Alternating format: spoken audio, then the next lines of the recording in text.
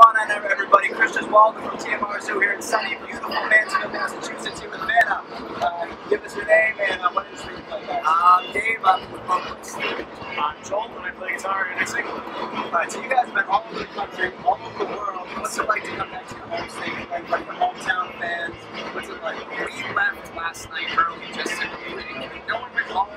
We just left last night early to just be in the parking lot here. We love it here, man. We love being from here, and every time Boston, New Hampshire, Connecticut, Maine gets close on a tour, we just start getting psyched, and we start telling the tour like, "It's coming, baby, it's coming." It's like, because not only are we gonna have an amazing show, because there's no one like doing but every band is gonna smash it. You know what I mean?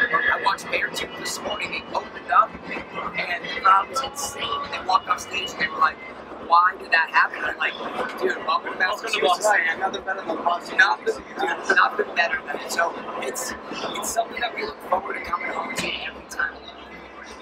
Nothing different. I'll take a Boston crowd over anyone. That's what we like to hear. So your new album, Boy, debuted last month. Yeah. So what's the response been? Overwhelmingly positive to the point of almost being surprised, but that's not the right word. It's just, we've been taken back by how positive. I mean, every time a band releases a new album, there's always the noise of the internet where, oh, it's not this, it's not that, and there's been almost nothing.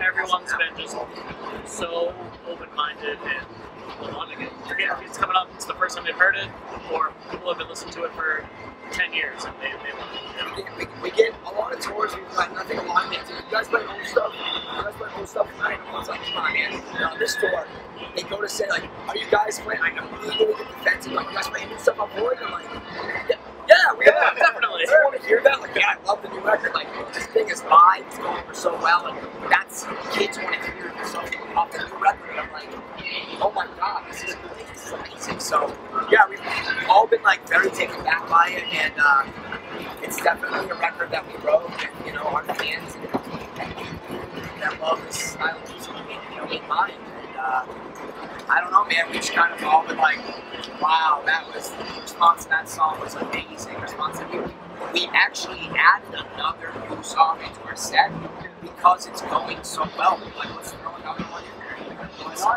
It's been great. It's been really great. So I'm just curious, like, you know, after the show winds down, you guys like to sit around. What do you guys like to do backstage at Warped Tour with all the other bands around? You guys pick up with other bands? Oh, yeah, man. I mean, we play cornhole a lot here on the hotel. So we play cornhole a lot.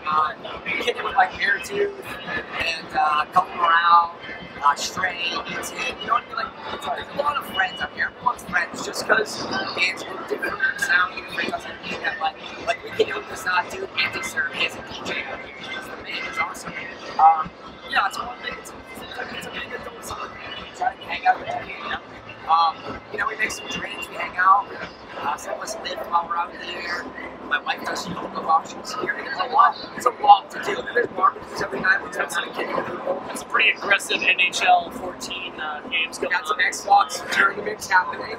Absolutely. Yeah, so I mean, no, there's always something to do. Or you can just do nothing, relax, you can get to the shower, walk to the so I mean, there's something for everybody out there, for sure. So the amount of guys, the amount of places you guys tour, you know, all over the world.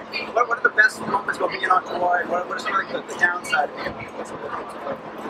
I think for us, the only downside really to touring is that you miss out on a lot of stuff at home with your family, and you know, your friends, whatever.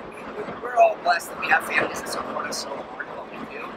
But yeah, that's the only downside. You know, your family misses you a lot. You miss birthdays, you miss christenings, you miss barbecues, you miss everything. You miss 4th of July this year here in Canada. So I mean, like you miss things. But at the same time, our world, I have a hard time even describing it to people. It's like our world out there is just like, because when I'm home, I feel like I'm missing the world out there that we all apart. So yeah, I miss my mom. You know what I mean? My wife doesn't usually support me. I miss my wife. I miss laying in my bed, in my apartment, like not doing anything, just like chilling, you know. You can go from, I'll give the example of, we have a really good family friend who put us up on an off day. He basically had a giant pool party. She got catering and a couple of kegs and just snacks. We hung out, played the pool. You know, we can go from that to a blown out transmission or a broken axle on the side of the road in the middle of the desert within a couple of days of each other. Like, for instance, even more extreme, we went to the UK last summer, and we played, what's that festival that we played in Leeds? Riot Fest. Ghost Fest. Ghost Fest in Leeds. And we Closed the stage. closed one of the stages. We headlined one of the stages. And it was, we played at the same time as, like, Terror. Yeah, Terror was the other one. And our set was massive, explosions. I'm talking about people climbing the ceilings, people like going absolutely insane. Sold so much merch, loaded out, and had literally nowhere to sleep. Really, we had to drive nowhere to put us up. Every hotel was booked, nothing, and we were literally like, we're gonna sleep in the van that we were in. We can't really sleep in it. Right.